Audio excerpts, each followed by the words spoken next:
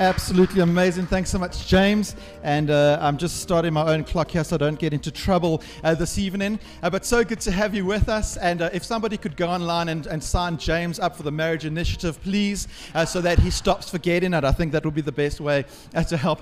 But I echo everything James has been saying just from my side. If you have a teenager in your life, if you've got a grade 7 to 12 in your life, do get them signed up for youth conference coming up this weekend. I can tell you right now, from my own experience, youth conferences, God does something very special in teenagers' lives when they gather together for moments like this. And this one is going to be no different. It's going to be live on YouTube. And we're just so excited. So please do that. Get your high schoolers signed up and everything else. Initiative Block, Good Place, baptisms. So much going on in this great month of September. And we believe God is going to be doing supernatural work in all of our lives through this. A very warm welcome to you wherever you may find yourself. Audience master, just let you know that you just keep getting better and better. This is a great audience here with us tonight, and wherever you are watching from home right now, it's so good that we're able to connect in this way every single week. I'm going to jump in tonight into our preach, and if you have been tracking with us over the past couple of weeks, you will know that we are now in the middle of a series that we are calling Friend of Blank. You can see it here behind me, and in this series, what we're doing is we're looking at various encounters that Jesus has with different people who, for one reason or another, found themselves feeling disqualified for receiving the love and the affection and the friendship of Jesus. Now, there's literally dozens of options of these available, dozens of examples of this throughout the New Testament. 2 weeks ago, if you've been with us, Duncan looked at the demon-possessed man. Last weekend, Vaughan looked at the woman at the well. And so Jesus the afflicted, Jesus the friend of the afflicted, Jesus the friend of the outcast. And I know that so many of us over the past 2 weeks have been able to deeply identify with things that we can learn from these characters. Now, today what we're doing that's a little bit different is we're not just looking at one individual encounter that Jesus had with an individual, but actually an encounter with a group of people in the New Testament. And this group at one particular time all displayed a behavior that could have easily made them feel inferior or even disqualified from the friendship of Jesus. Now, you may have heard of this group. They're quite famous. They're quite well known. Hands up if you've ever heard of the disciples. Anyone in the room? Yes, we've got a bright audience here. Well done. At home, the disciples. Well-known group in the Bible. And so we're going to be looking at this group and a particular example around them.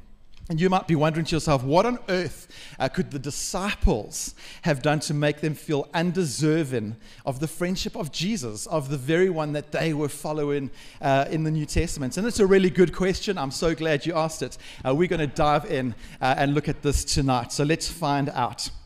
What actually makes this particular encounter with Jesus even more unusual than anything that we've heard so far in the series is that this encounter actually happens after Jesus has already died. It's an encounter with Jesus after he has already died. So let's take a look at the story. To set the scene, we're in the night of the crucifixion, the night that Jesus has now been put to death on the cross. And I don't know if you've ever taken a moment to try think to yourself, to try imagine for yourself what the atmosphere must have felt like on that night. It was a very historic night. It's a famous night. But what was the atmosphere around that night? Well, it was Passover time in Jerusalem, and so what that would have meant is that the population of the city would have swelled multiple times its usual size. There would have been crowds absolutely everywhere. There were Jewish people who would have come from other parts of the land, and so speaking other languages, so they will be part of the crowds. I can imagine that there would have been vendors in the streets all over the place selling their wares. I can imagine all the housing in the whole city would have been jam-packed all the way up to the edges of the city. I think there would have been people arguing, shouting. There would have been different languages, different tones. There would have been howling mobs of people moving through the city, which could have easily been stirred into violence. Added to everything, there was a severe military presence in the streets of the city. And so I think that the atmosphere in the air would have been one of extreme anxiety right throughout the city that night. If you know the story, you'll know that Jesus is crucified. He's then placed in the tomb. And we fast forward to a moment that we're going to focus on now, where Mary Magdalene has arrived at the tomb on the Sunday. And she arrives at the tomb of Jesus to find that the stone has been rolled away. She finds an empty tomb. And so she runs and she tells Simon Peter and she tells another disciple. And they run together and they find this empty tomb with the linen cloths folded and put to the side. After the disciples have left, we read that Mary was still there. She was still weeping at the tomb when two angels appeared beside her to ask her why she was weeping. And as Mary's talking to these angels next to her, she turns around to find what turns out to be Jesus himself standing right beside her. After this encounter, Mary then goes to tell the disciples that she has seen the Lord and what the Lord has said to her. And we're going to pick up on the story. You can read along with me right now. It's in the Gospel of John, chapter 20, verse 19 to 22. It says, "On the evening of that day, the first day of the week, the doors being locked where the disciples were for fear of the Jews, Jesus came and stood among them and said to them, 'Peace be with you.' When he had said this, he showed them his hands and his side, and the disciples were glad when they saw the Lord. Jesus says to them again, 'Peace be with you. As the Father has sent me, so I am sending you.'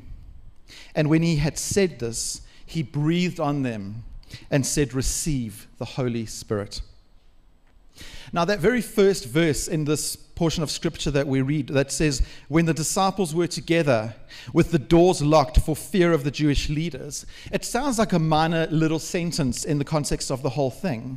But actually, it's that sentence that communicates the terror and bewilderment that the disciples must have been feeling, they must have been plagued by in the immediate aftermath of Jesus' resurrection. We're presented with this scene of fearful tension. The disciples are there, they gathered in this room, they've turned in even on one another, and it tells us that the doors are bolted shut. The imagery of these doors that are locked, doors that are properly bolted shut, gives us a glimpse into the utter fear that the disciples must have been experiencing in this moment. They're frightened and they're perplexed at the death of Jesus. They don't understand the disappearance of his body, and then this extraordinary witness of Mary Magdalene after his resurrection. They're in fear of the Jews, and they're at a loss to explain everything that has happened and what they're going to do as a result of everything that has just transpired. So it's clear that the disciples were very, very afraid. And they remained so even after Jesus appears in their midst, which is an interesting thing. I think it's easy for us to imagine that the resurrection just automatically and magically changed everything that the disciples had been experiencing at the moment. But in truth, that didn't actually happen. You see, the disciples in this moment had no purpose beyond keeping themselves safe from the authorities. The aftermath of the resurrection is marked with fear, with failure, and with doubt. In a very similar way, you and me right now in this moment, maybe even after everything that we know about God, may still find ourselves locked in our own version of an upper room, marred with fear that we're facing in and of ourselves. I wonder if even today, as you're watching this, there's some locked doors up in your own life. Maybe there's some doors in your life that are locked and bolted shut in fear of something that you're facing in this moment right now. Maybe even over these months, as we've spent months in actual physical lockdown, despite that we know God, despite that we are able to hear the voice of God, we've still been experiencing fear in our own hearts. I think what this series that we're in at the moment serves to remind us of afresh is that no matter where you find yourself, the friendship and the love and the affection of Jesus is always there. Jesus is a God who will always meet us exactly where we're at. And so what we find here in this story, and what you will find in your own life, is in your state of fear, even in a state of deep and intense fear that you might be experiencing as the disciples were, Jesus comes and addresses that fear. And there's 3 ways tonight that we're going to look at that Jesus addresses the fear of our hearts. Are you ready? Yes. All right. First way that Jesus addresses our fear is that he gives us his peace. He gives us his peace. Verse 19, again, on the evening of that day, the first day of the week, the doors being locked where the disciples were for fear of the Jews, Jesus came and stood among them and said to them, "Peace be with you." And then after he had shown them his hands and his side to prove that it was indeed him, he repeats that line again, "Peace be with you."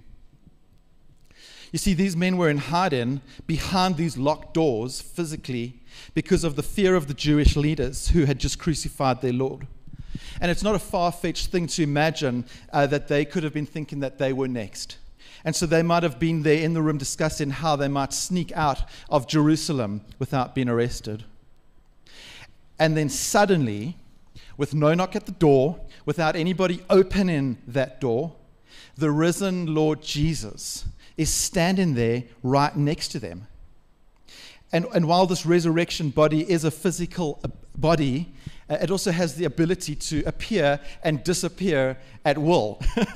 Can you imagine how startling that must have been to this group of disciples who were already in such a state of fear? In fact, Luke 24 tells us that not only were they frightened, they actually thought that they were seeing a ghost next to them. So keep in mind that these are men who had fled in fear for their own lives when Jesus was arrested. Peter had denied the Lord 3 times, and they had all doubted initial reports of Jesus' resurrection. And so it certainly would have been understandable if Jesus had greeted them by saying, "You unbelieving, idiot excuses for disciples, when are you going to get it together?" You know, that probably would have been all right for Jesus to say, but he doesn't say that. That's not how Jesus comes through the door. Rather than rebuking them, the Lord graciously extends and then repeats his peace to them. I think it's interesting that when Jesus appears in their midst, he doesn't give any preamble. He just gives them what they most deeply and earnestly desire, peace. Such a simple greeting, and yet within his peace, within Jesus, is to be found every one of our soul's greatest and fullest fulfillment. Within the peace of Jesus is to be found every one of our soul's greatest and fullest fulfillment. And then Jesus shows his hands and his side. He reassures them that it's him, that he's risen. And he says it again, "Peace be with you." I wonder how many of you, and this happens to me all the time, ever find yourself in one of those situations that is either so embarrassing or so awkward that you literally just wish the floor would open up underneath and eat you. For me, it's normally awkward, more than embarrassing, but it happens to me all the time. But more seriously, I wonder how many of you, in the midst of fear, in the midst of deep fear in your heart, have ever found yourself either wishing to be magically removed from that fear or the situation to be magically removed from you.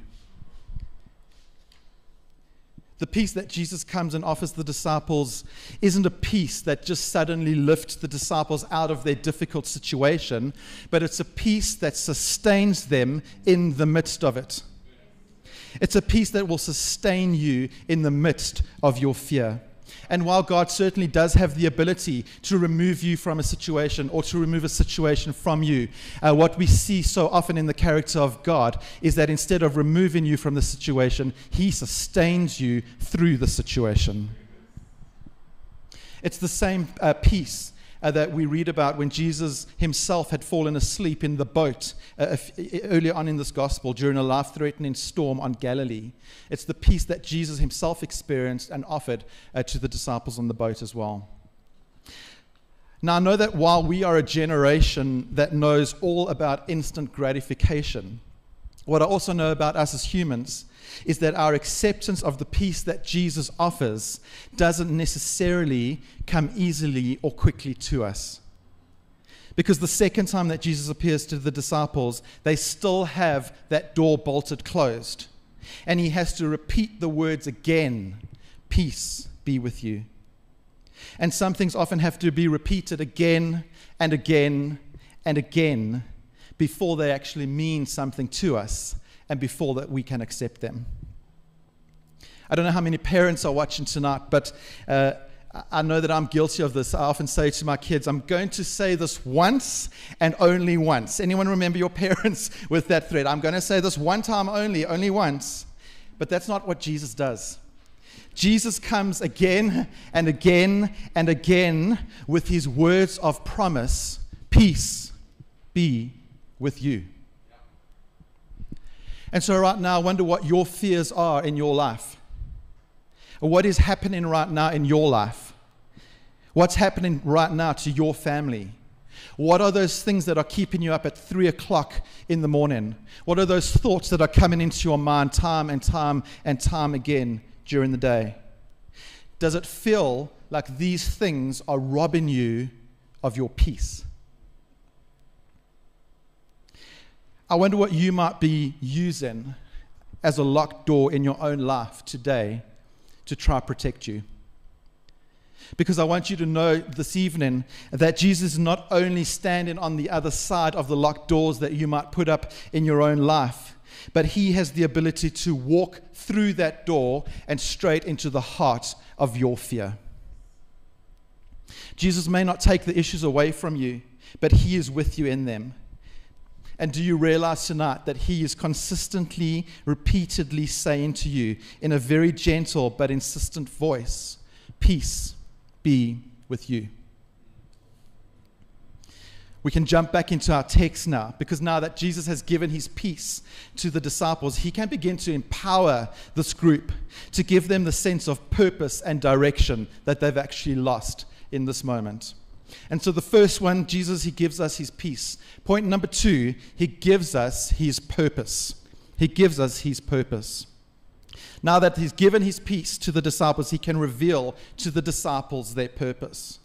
And I think that this came second in the order of what happened that night, because it reminds us that when our souls are not at peace, we will find ourselves lacking in our ability to fulfill the purpose that God has for your life.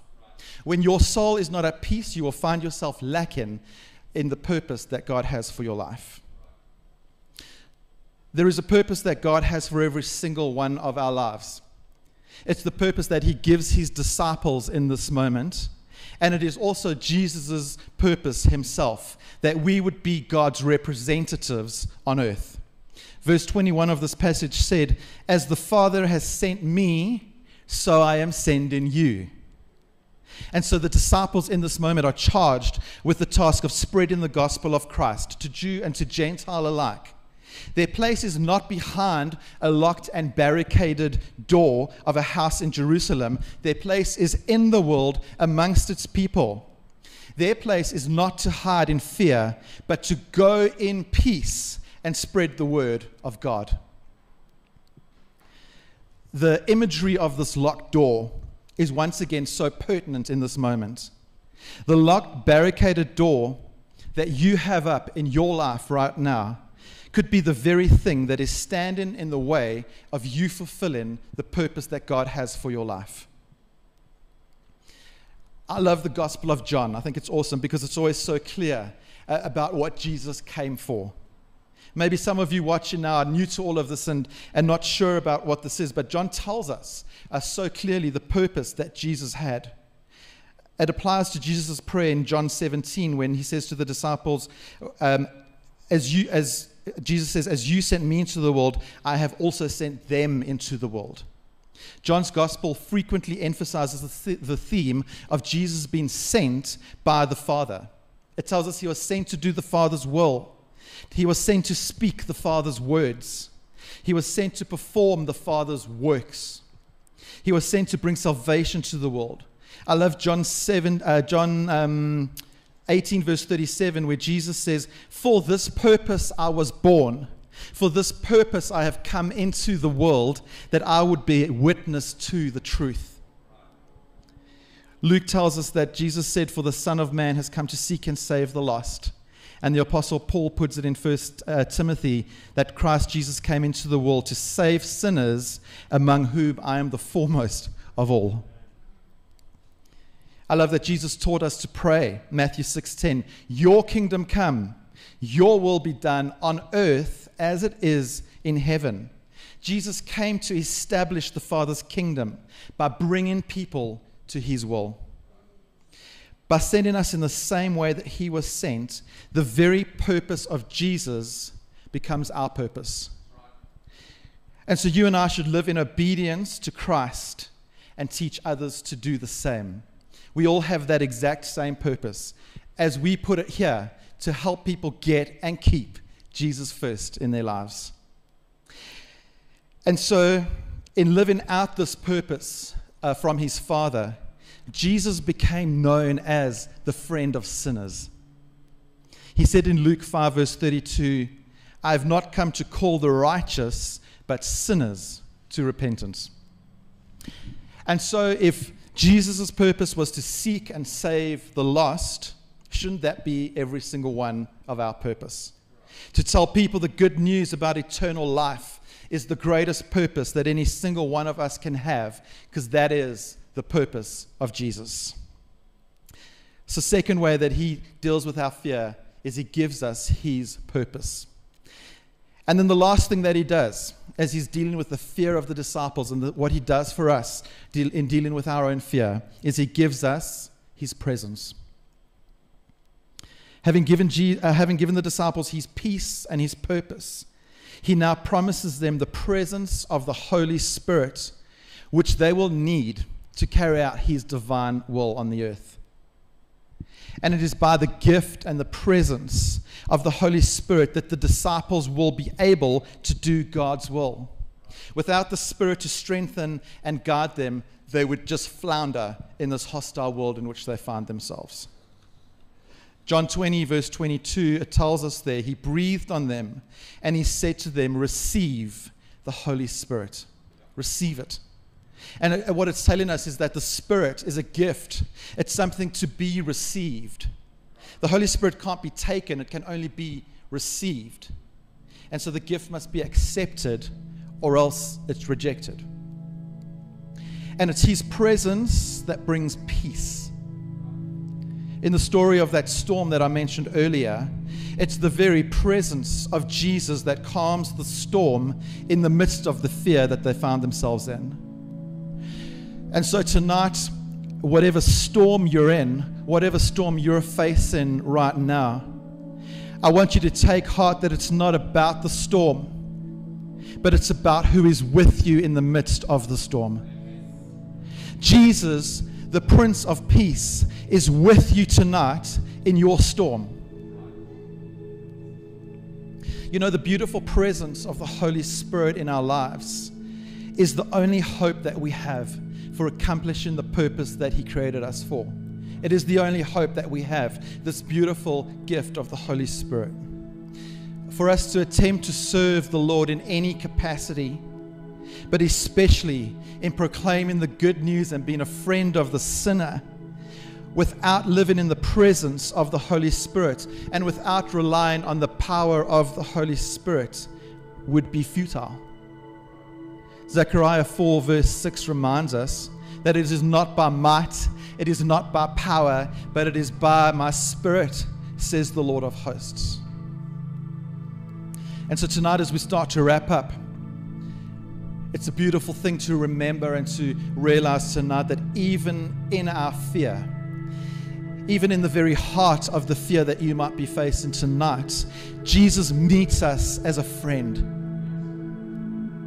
In our own fear, in our own anxiety, in our own doubt, in our own uncertainty, how incredible is it that we have a risen Savior who offers us His peace, His purpose, and His presence. If we go back to that imagery of these locked doors that we found throughout this evening, you know what I love most about the story is that those disciples who were at first overcome with fear, but then came face to face with Jesus Himself, they do finally walk out of those doors. But the beautiful thing is that they don't walk out the same. They don't walk out alone. After this phenomenal encounter with Jesus, the friend of the fearful, they walk out with peace. They walk out with a renewed sense of purpose. And they walk out with the beautiful presence of the Holy Spirit. And so right now, in our last few minutes, I'm just going to ask you, wherever you are watching, why don't you take a moment and just close your eyes as you reflect on what we've looked at tonight, and as you reflect on what God has been saying to you tonight. And I'd love the opportunity to be able to pray into that with you. Jesus, we want to first of all pause and say thank you so much for what you offer us. We want to say thank you for the friendship that you are able to offer us, even in the heart of our fear. That even in a place of deep fearfulness, of real fearfulness, that you are a friend to us and that you are there for us. Lord, I thank you that you will walk through any door to get to us and to deal with whatever we're going through. I thank you for your peace, Jesus. I thank you for your purpose. And I thank you for the gift of your Holy Spirit. And so tonight, if you're here and symbolically you're lifting up your hand to say, it's the peace of Jesus that is what I need in my life right now. My heart and my soul are yearning and calling out for that peace of Jesus that I feel like I have lost. Lord, I will pray for every single person right now looking for that. I pray, Lord Jesus, that supernaturally you would impart your peace into people's hearts right now. Lord, as people are watching, as people are responding, I pray supernaturally, Jesus, impart your peace. We thank you that you are the Prince of Peace. And so make that real, I pray, Lord Jesus, for people in this moment. For anyone who's here and they're saying, well, what I've lost in these last 6 months is a sense of purpose. I've lost the purpose that I know Jesus has given me. Lord Jesus, I pray for every single person with their hands up for that category. And I pray, Lord Jesus, won't you reignite in us the purpose that you had for yourself, the purpose that you gave your disciples, and the purpose that you give every single one of us, that you are sending us out. Lord, I thank you for the word that you gave us to be hope bringers to Joburg and South Africa and all humanity. And Lord, for any person who is saying, I've lost that sense of purpose, Lord, won't you reignite that in our hearts tonight, we pray. And then finally, if you are here and you're saying it's the Holy Spirit that I need, if you found yourself potentially over these months starting to lean on yourself, on your own might, on your own power, you're ready to just relinquish that and say, it's the Holy Spirit that I need in my life right now. It's the beautiful presence and the power that comes from the Holy Spirit is what I need. I pray, won't you do that, Jesus? Won't you just impart to us all once again your beautiful Holy Spirit into our lives? That we would walk and that we would work and that we would minister and that we would be friends in the power and the presence of your Holy Spirit, Jesus. I want to take a moment right now. I just want to ask us in the room, why don't we stand up together? Where are you at home? If you would stand with us to pray for this church of ours. I really do believe that God is doing something new in the life of this church in this season. I really do believe that there is supernatural things that God is doing and wants to do in every one of our lives this month. And so I pray, Father God, right now for this church, God First City Church. Lord, I thank you for all that you're doing. I thank you for all that you have done. I thank you for the testimonies upon testimonies upon testimonies. The stories, Lord Jesus, of what you have done in people's lives in this year. Lord, I thank you that you are not finished. that you are not done, Lord Jesus.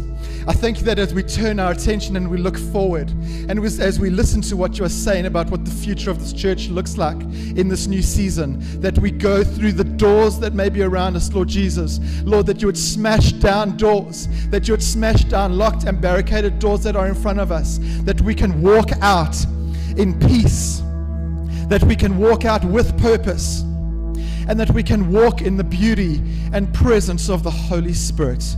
We depend on that, Jesus. And we take a moment to say that we just love you. In this room and wherever you are right now, why don't you lift up that to Jesus? Just say, we love you, Jesus. We worship you alone, Jesus. We fix our eyes. We thank you for this reminder from Youth Conference. We fix our eyes on the King of Kings and the only one that will ever sustain us, Jesus Christ. We bless you and honor you and love you. We put ourselves firmly in your hands and we say, Jesus, have your way. Jesus, have your will. Do your will. Have your way in our lives, Father God. We love you so much and we bless you in Jesus' name.